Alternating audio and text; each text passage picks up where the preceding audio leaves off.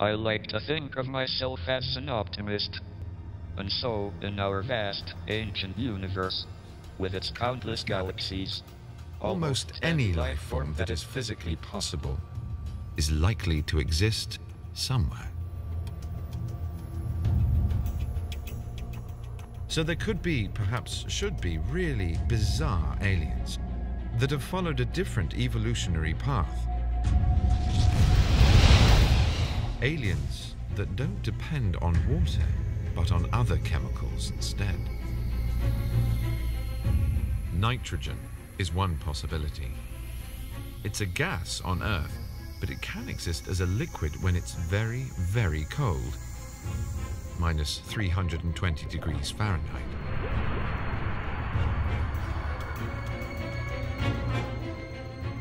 So is there a world of nitrogen oceans lapping frozen shores, where aliens have evolved in temperatures that would kill a human instantly?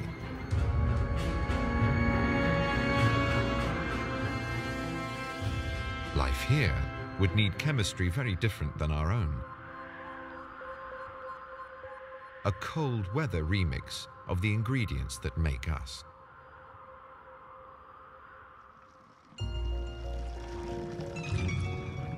Ingredient number one, of course, is water. The average male holds 8 gallons. So let's swap water for liquid nitrogen. There's also about 2 pounds of phosphorus, half a pound of salt, enough iron to make a nail, 3 pounds of lime, 15 trace elements, which might also work in alien biology, and then this.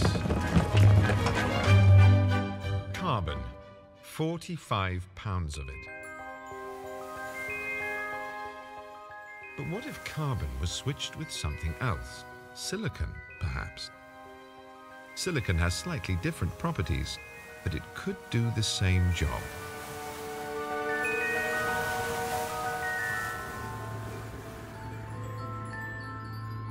With the right ingredients, ultra-low temperature life might be possible. If so, I think energy would be scarce, so things round here would move very slowly.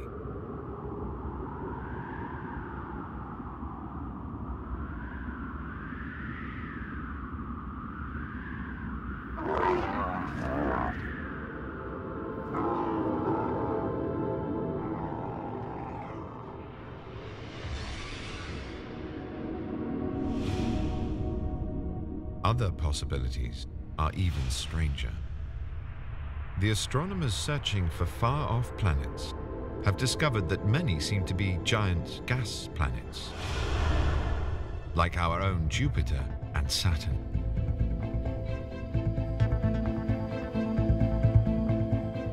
Perhaps there are aliens made of gas.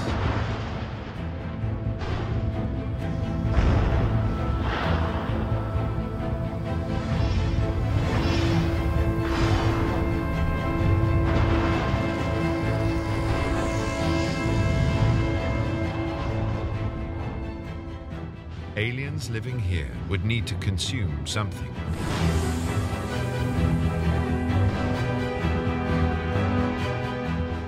I imagine they could use the power of lightning storms that constantly rage on planets like these.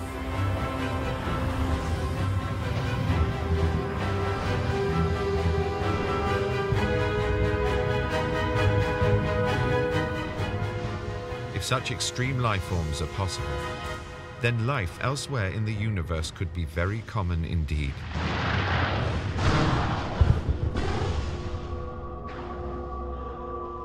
There are certainly many more planets that fall outside the Goldilocks regions of stars than fall inside them.